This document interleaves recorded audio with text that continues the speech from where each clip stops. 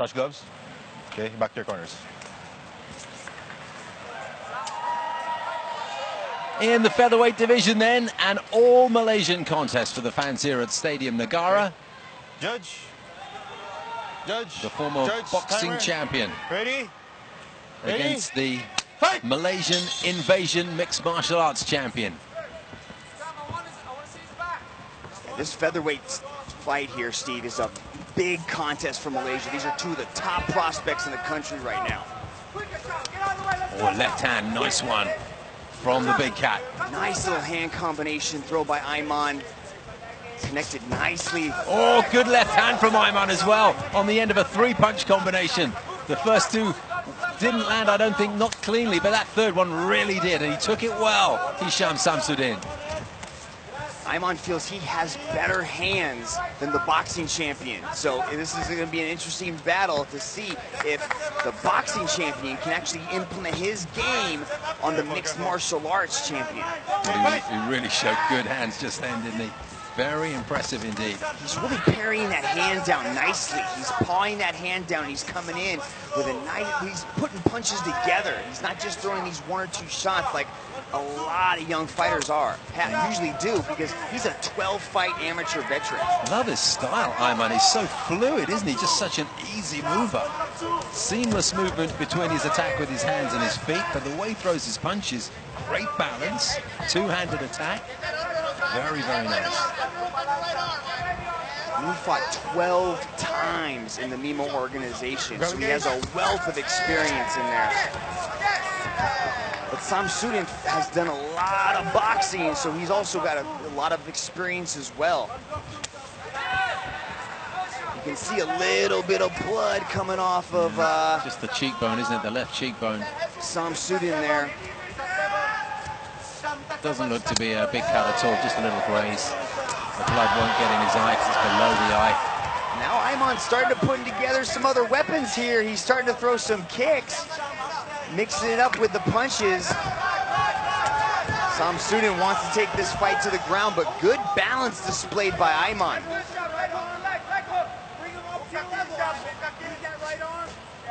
Careful, back of the head. You can see Andrew Leone over there giving him some words of advice.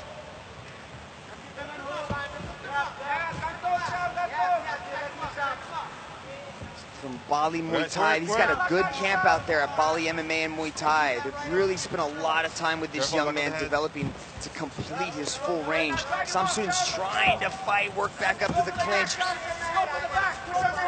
Samsudin's cut has opened up quite a little bit more. You might be able to see the result of that, but at the moment he's got other problems. A rear naked choke perhaps. Good defense by Ayman. Now Samsudin's got to fight that arm. He can't let that arm get to the top of the head. Well, I think Samsudin just gave up on that. Sorry, Ayman gave up on that. Kind of let it go, but good wrestling here by Samsudin. Now he's got both hands wrapped around the legs. But good defense by Ayman to get back up to his feet. Grab the cage, grab the cage. Oh, brings that knee up to the head as if his face isn't already in enough trouble. With that nick beneath the eye. Tries it again with nothing like the same kind of power. But Samsudin is a very flexible character. Really good mover in that cage. Does it again. Samsudin's applying a lot of pressure to keep this fight up against the cage now. Usually you'll see those knees go to the body in this position, Mitch. He's put that knee up to the head 4 times now. Nice little breakaway there. Let's see what these fighters can unleash on the feet right now. You can see Samsudin's trying to change back and forth. Ayman rather is changing back and forth between southpaw and orthodox. Delivers a nice little short elbow there. Grab the cage, grab the cage.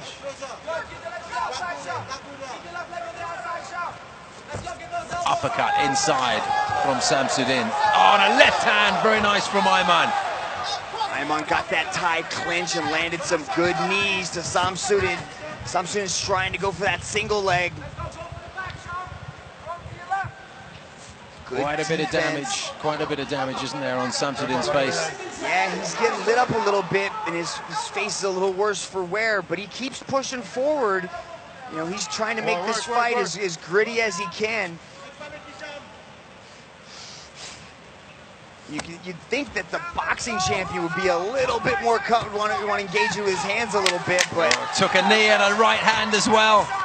Ayman's really working from the clinch nicely. Just throws the guy, Samsudin, to the ground. Tries to pass the guard. Ends the round very successfully. Good round for Ayman. I like his style there from Ayman. You'll see a big variety in his attack here. Nice little uppercut landed there from Samsudin. Here's that takedown, but Ayman was able to pop right back up, reverse this into a sweep, and end up on top. Here he attempts to take the back. The hand, it was under the chin, but Samsudin did a nice job of defending well. Here's some more of that clinch work. There's those knees we spoke about earlier. And if we break down the fight and to see who has the biggest lead so far, Rich Franklin, how do you have that fight so far? Well, I'll tell you, I want to make a comment what you just said about the takedown, because I didn't actually score that as a takedown, because as soon as they hit the ground, Samsudin was never able to actually establish position there. Ayman created a scramble, ended up on top. So if anything, I would have awarded him points for the takedown. You can see that he's ahead on the takedown. He's been controlling the ground, although they haven't been on the ground very much. But the big story here is the striking superiority and the damage that's being inflicted. So right now I have Ayman ahead with a pretty generous lead at this point. 21 years old, this man, and he's ahead after 5 minutes on Rich Franklin's card. Comes racing out to the center of the cage for the start of round 2, and Samsudin, not surprisingly, looking to step things up a bit because he's clearly behind. Just ate a foot there from Ayman. Nice kick to the midriff as well. Yeah, Samsudin's really got to put a lot of pressure on Ayman now. He can't let him get comfortable. He's really got to start throwing these hands. His takedowns really aren't being that effective, you know, so maybe he just go back to his strength and back to the boxing. When he wants to, you know, Ayman is very compact, and the economy of his effort, that little tight short hook, is very nice to see. He doesn't leap in with it, he just waits for his man to come within the zone and unleashes, and that right hand was very accurate. Yeah, Stephen, that's the exact word that you can use to describe Ayman, is accurate. He's throwing a lot of strikes, but they're landing. They're not landing with a lot of authority and power, but they are landing like that short elbow. Beautiful stuff. He's got such a variety in his arsenal, hasn't he? Really enjoying watching this young man. Oh, but he ate a big right hand there from the boxer. Samsudin comes back with what he knows best. He needs to give us more of that. That could be Samsudin's most effective strike of the entire fight. Nice little straight right hand. See, everything that really, you know, he's ending his combinations well. So Ayman, he's throwing the hook, but he's landing with the low kick. He's putting together combinations nicely. Are we going to see one of these two tire? Because it's been a good pace, and Samsudin again lands with a left hook there, and a big left hand from Ayman. Just brushed some air by the face of the older man. Didn't connect though. And he doesn't need to do that, because he, just like that, he waits for his man to come in and then lands nicely. He doesn't need to reach for his opponent. His timing is so good when Samsudin comes in. Kind of has that pawing left hook that he doesn't really turn it over much, but it's almost like he's like, it's very neat, isn't it? Fist slapping, you know, Samsudin. Nice little connection there again on the left hand. Nice uppercut from Samsudin inside. He takes the left hand though and gets pushed back onto the cage. Yeah, there's just, I mean, he's definitely scoring with a lot of, you know, strikes, but they're not really significant strikes because they're not really doing a lot of, I mean, they're not really hurting Samsudin is what it looks like. He's landing, he's definitely causing damage, as Rich Franklin spoke of just a bit earlier. But Samsudin is landing with a bit more power. He's snapping the head back of Ayman when he is able to connect. Now we get to see what Ayman's like off his back, as Samsudin starts to deliver a little bit of ground and pound. That was a takedown attempt that didn't quite work out for him, Ayman. He ended up on his back. You know, both these fighters are so young at 21 and 25. They've really got a long time ahead of them. But a nice little triangle attempt now from Ayman. You can see that one hand's kind of out, but he's doing the right thing. He's keeping that arm kind of nice and tight. so Iman's not able to pop that arm out. If his arm starts to sneak up to the body, now it's starting to climb up there a little bit. He's elbowing in. Careful, back of the head. That Ed can't go anywhere, not in that position. All he's got is his left arm to try and deflect those elbows. Otherwise, he's a bit of a sitting duck there. He's trying to adjust the triangle position, but he's just not quite there. He kind of has to angle his hips out a little bit more and turn to the other side. He's really got to be, like his head's got to be kind of angled to another 45 degree, but he might be having an arm bar here if he can throw his left leg up over his head. But I think this is more of a credit not to the technique of Iman, but more of the defensive skills of Samsudin. He's putting his body, now he's got an arm bar. He's going, uh-oh, that's not a good place. He's trying to defend with the leg. He's got to create movement because Iman's going to take that arm in the wrong direction. You can see the thumb. He's just turning around, he's twisting. He's done the thumb was very the wrong well. way. The thumb was the wrong way. You thought it looked like the arm went the wrong way, but I panicked for a second. it was just his thumb. His thumb was pointing the wrong way, so it bends it a little bit funny. But good defense by Samsudin. Now he's on top. Let's see what he can do in side control. We've got 20 seconds left in this round. Hey, what a great fight this is. We're not even done with the second round yet. Now he's got to be careful. Those knees to the back of the head. If they don't touch the ear, that's an illegal blow. But he was going up with the angle, Steve. He brought his leg up and dropped it down Certainly onto for the second head. one he did. The crowd really getting behind this contest now. We've only seen 10 minutes. There's 5 more to go.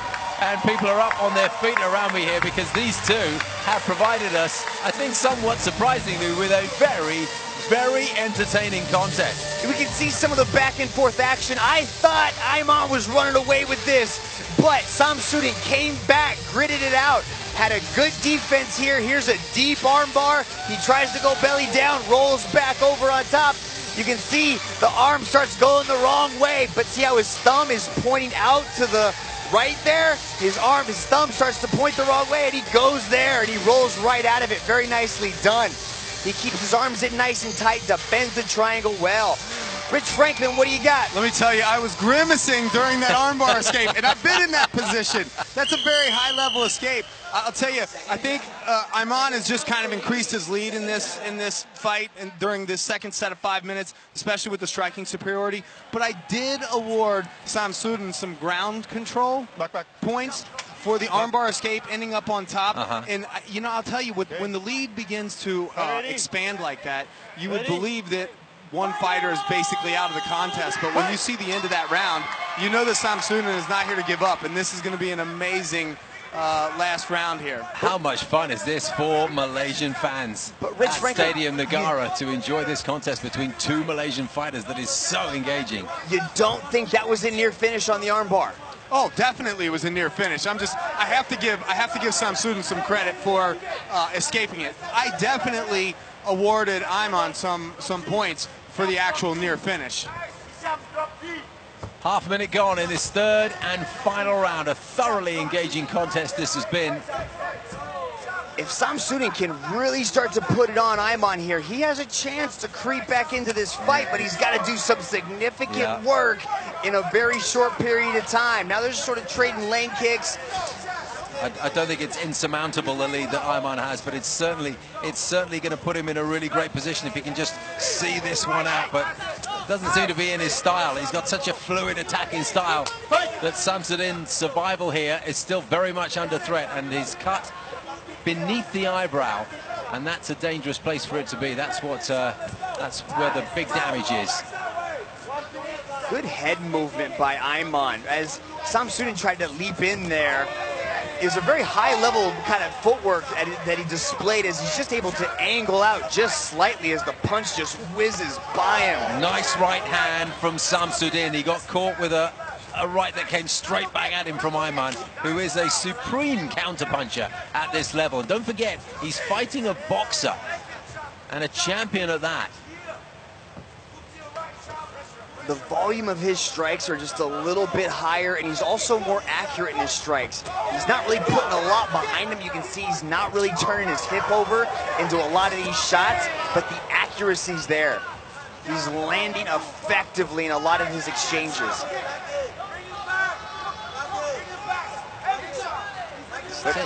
One of the things that we're going to come away from Kuala Lumpur this evening is that we want to see, well, I'd love to see Muhammad Aiman fight again, because assuming he comes out of this with a victory, there's a lot of potential there. I think we'd like to see both these fighters because they are putting on an entertaining show. Land nice short elbows from both fighters in the clinch there.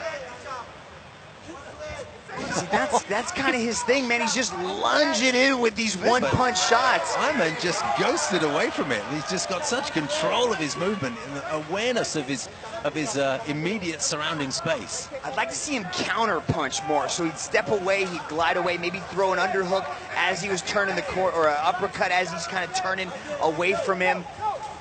Just over 2 minutes left, and you can see the punches slightly more sluggish than they have been, quite understandably, as fatigue starts to set in. But this is where, if Samsudin is going to do something, he needs to do it.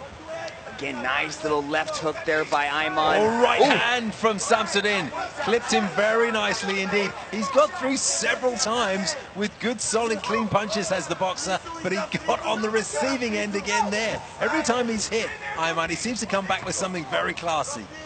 Puts his whole body into that shot. Look at that. He's just lunging forward every single time he can. I'd like to see him maybe set up. That's a little bit better. He threw the jab in front of it, but just Aiman just countered really nicely.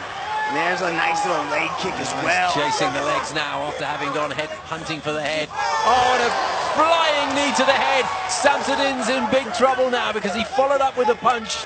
1 minute 15 left of the final round. Can Aiman get a finish out of this fight? Samsudin still looks pretty strong up there. See, but Samsudin, now he's starting to go to the body now. These big lunge and a nice little right hook there.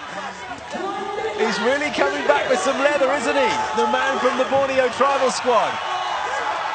And the crowd are getting behind him. Oh, a spinning back fist! And Aiman goes down. And could this one turn on its head?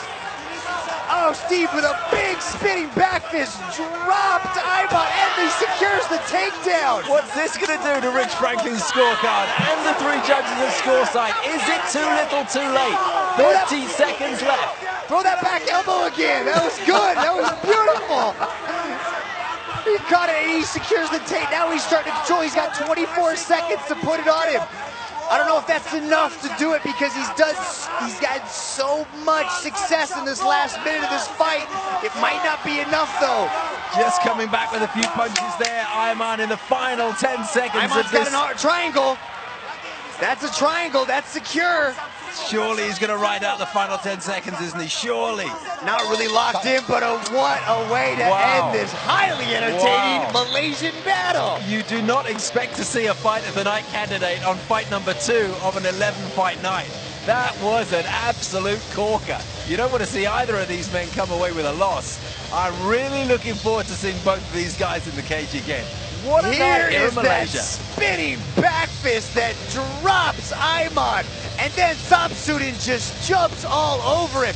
Aiman does the right thing, not giving up his back, keeping his back against the cage, and really an entertaining fight. Rich, what do you have? Well, I'll tell you, that spinning back fist is a perfect example of how you never count a fighter out. But I think that Samsudin made a tactical error there. He should have kept the fight on the feet because Aiman was hurt. And he could have, within the last minute of that fight, actually finished it. But obviously, that 1 minute was not enough to Ladies and gentlemen, after 3 rounds, we go to the judges' scorecards. And all 3 judges see it for your winner via unanimous decision from the blue corner, Muhammad Aiman!